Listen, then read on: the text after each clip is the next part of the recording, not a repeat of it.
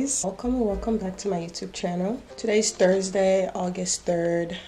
It's 11:15 right now. I just woke up. My skin is so dry right here. Okay, we're gonna fix that. These are like, I had these two pimples for like 2 or 3 days, and I put some tretinoin on them the past 2 nights, and that's why they're drying out like this. My whole skin is dry. Currently in my parents' house, and I'm home alone. So I was going to go outside and go on a little walk too. So today, kind of just playing it by ear. I was going to go outside, like I said, go on a walk. It looks nice outside. The sun is out and it's 76 degrees right now. I'm gonna eat breakfast first. Later on, I'm gonna go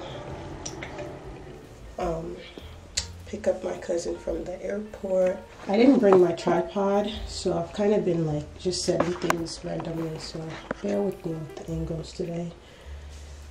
What am I doing? Oh.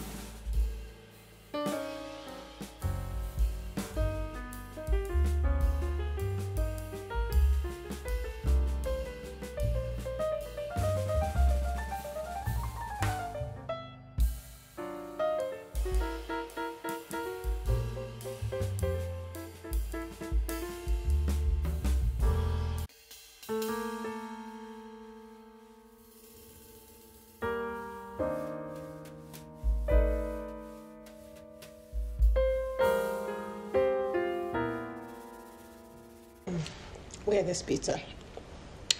It's so good. From Pizza Hut. Basic, but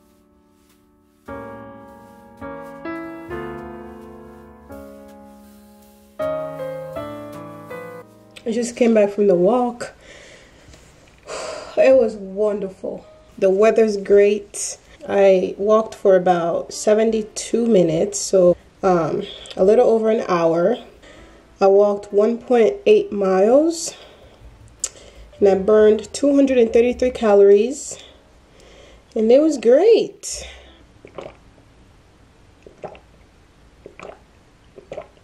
Right now, time is 1:15. I had a virtual meeting with a station. I found her on TikTok, and she does these free virtual consultations. And she's black, and she just talks about skincare, black women friendly, all these good things. I think honestly any race friendly, but I really enjoyed her TikTok topics that she was talking about. I literally binge watched, and then I signed up for the free virtual consult, and today I spoke with her. We ended up getting on a call, and I was just telling her I had acne for a very long time. In high school, it wasn't as bad. High school, I'll just get like pimples here and there on my cheeks, and that would be it. After I graduated high school, my skin decided to just go crazy. I had no idea what happened from that period when I graduated high school through college. It was really bad. It was just really bad. So I was like breaking out like my cheeks, my neck, under my chin, my forehead. Occasionally I'll get pimples on my nose. Like, it was just bad. And then I went through multiple dermatologists, and none of them could figure it out. They just told me like start taking birth control to help with the acne. I was like, I'm not taking birth control. Don't want to take birth control. So finally 3 years ago, I found this black dermatologist, and I went to him, paid my little fee because he wasn't covered by insurance. Y'all, my first appointment, I walked in there, this guy looked at my skin. He was just like, did his little notes, and he's like, I know the products we're gonna give you. Wrote a prescription. I went and picked it up, the Sofa Cleanser. Been using it ever since. My skin, it's not great. Like right now I'm sweaty and I have sunscreen on, but my skin has been better. I was just very grateful. Like, we're not 100% there. We're like 80% there. We're not 100%, we're 80%. And so the reason for me getting on this call was because ever since I could remember, I've always had oily skin. But the oiliness I get like from here, like literally my whole cheeks and my forehead, I will be so oily. That was my main concern. And my texture, you guys can't really see it as much on camera, but yeah, you can. So you guys can see here if I go really close. My nose is really dry, but you see the texture. You can see like the dots. You can see my pores. So I was telling the lady on the phone today, I was telling her if we could figure that out and get that result, I will be a happy woman as far as my skin goes. Honestly, I am ready to invest in my skin, whatever will help, because we're only getting older and we want the best skin possible. You know? The angle. That back there is my inspiration board. They had us make this in nursing school my first year. Basically, something to remind you of why you started nursing school. When the going gets tough, you look at that board and you keep going. So on there, my reason was mi madre and mi padre, and then my siblings. Do it for my parents mostly, because this country is not easy. This America is not easy. So if you can do something in the long run, help your parents out, do it. But also do it for you, because nursing is not easy. Okay, from my last video, if you guys watched that, this video right here, up there in the little cards thing, or whatever you call that thing that pops up, if you guys look up, nursing is not easy. So if you're gonna go through a field that is hard, do it for you. Don't do it for your parents, or don't do it just for your parents. Also do it for you. But they give me this as a gift for finishing clinical.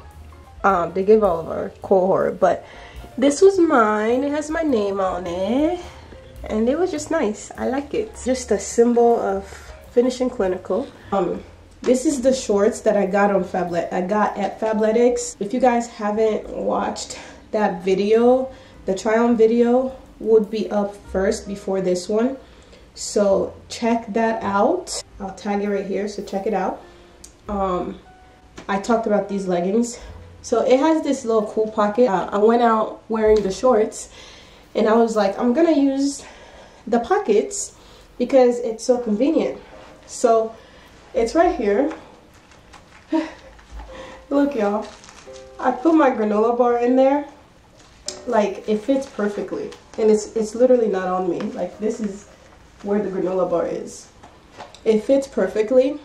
The only annoying thing with this is when you're walking outside, you're sweating.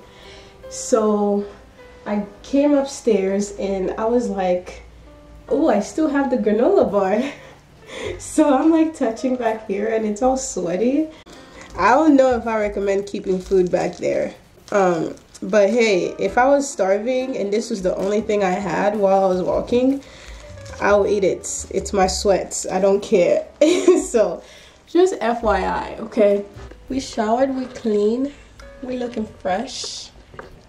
Hey guys, so today is a different day. Yesterday I didn't close out the vlog at all. Today is Friday, August 3rd, I believe. And I know yesterday I said I was gonna go pick up my cousin from the airport, but she ended up missing her flight, and she got here this morning. We already picked her up.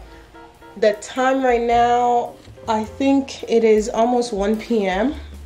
It's after 2:15. We're about to go cook for kwanga, the authentic Congolese way, where you do it from scratch. I've never done it, never even seen it be done. So my cousin brought some in Congo. It's called kwanga. It's basically like cassava leaf, but like a different form of it. I don't know how to explain it. You guys are just gonna have to see.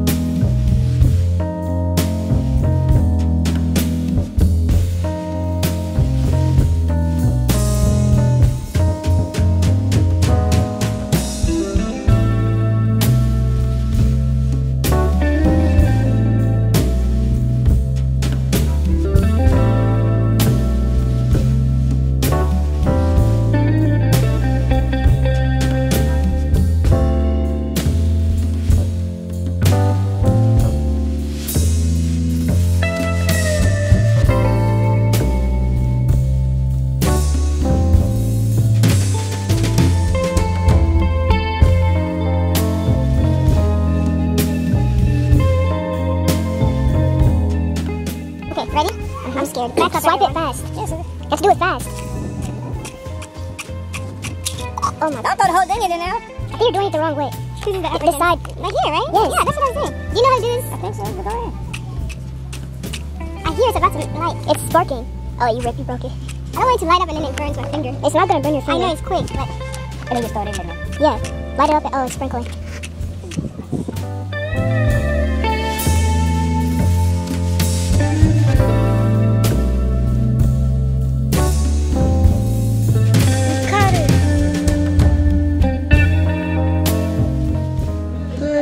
Guys, today's Sunday. It's 12 o'clock, and we have a lot of cooking to do. And we just, as you guys saw, we just lit up this fire for grilling, and I'll show you guys all the food that we have to cook. But memorial service, and we are just trying to do all the food and everything, and then family and friends are gonna come over later tonight or this evening. So stay tuned. My teeth look so white. My cousin put in some hard work this morning.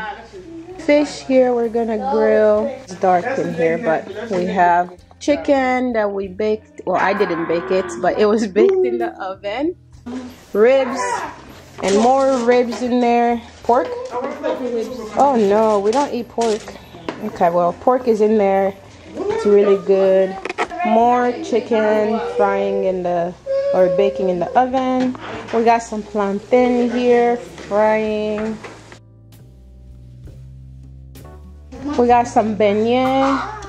Beignet is like puff puff, but in French it's called beignet or mikate in Lingala. Hi. I just want you guys to like, comment, and subscribe. So you're gonna see more. It's gonna come, so you're gonna enjoy it. Yeah, make sure to turn off that notification so you cannot miss anything. Any information, you're gonna get it from here. Yes. Yeah. There you go. There you have it. Bye.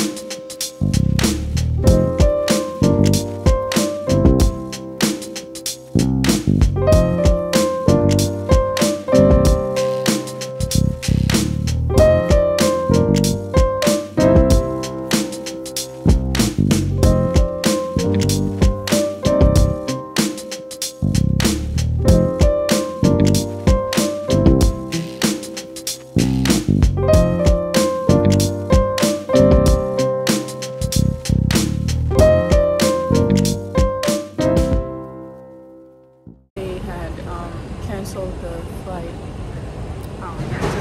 because of the weather. It was bad. Well, it wasn't raining or anything. It was just like it was cloudy. It was very cloudy yesterday. So they canceled our flight. The thing is, they canceled the flight and they didn't. I wasn't aware or didn't know that they canceled the flight, so I came all the way. Went through TSA, and mind you, the TSA was the longest line I've ever seen. As far as TSA pre-check goes, but I got to the line, and then I went through to start like boarding my plane, and literally I'm finding out there as I'm about to board that they're like, oh, your flight was canceled. I was like, what do you mean? And she's like, it was canceled. So I'm like, okay, well, what am I supposed to do with it being canceled? Like, they literally did not let me know until I got there. And it seems like I wasn't the only one who had that issue. There were like 6 other people who wasn't aware, because we all showed up and our flight was canceled because of the weather. I'm like, I'm not mad at the weather. You know, you can't control that. That's nature. But just have the audacity and the decency to let people know by email or text or something. They didn't. So thankfully, I called my dad and he came back and picked me up. They had canceled me and they put me on the next flight, which is today. So I literally went home, got back home at my parents' house, and I slept. I was so tired. I literally was at the airport for like 3 hours, trying to figure out if I'm gonna get home yesterday or today. But the lady was like, oh, it's gonna be, there's a flight going at 7 p.m. You'll get home at midnight. I'm like, no, I don't want to do that, because then that means I have to stay here at the airport the whole time until 7, which at the time it was like 2 p.m. So I'm like, I'm not sitting here for 4 hours. So I ended up going home, slept, woke up at 4 a.m. or 4:15 a.m. this morning, because my flight, the flight that put me on was leaving at 6 o'clock. So I woke up at 4:15. And I'm in the same clothes from yesterday because I literally did not unpack anything. I was just like, this is ridiculous, but it's okay. I'm gonna go home, eat, and go to sleep. And that is exactly what I did. Here we are. Got to the airport at like 5:20. Went through TSA really fast. Literally no one was in. Well, there was a lot of people in line, but it just like went, instead of us standing and waiting, we like went through. Had a layover in Atlanta for like an hour. And then here we are. Just tired. I literally only got 30 minutes of sleep, because it's all good because we made it home. Thankfully, I didn't have to work today. I do work tomorrow and Friday. Tomorrow's Thursday, yeah. So Thursday and Friday, which I'm not looking forward to, because I do have to get up at 4 a.m. again because I work at 5:30. So I just have to go to sleep early tonight. It's the life I chose, y'all.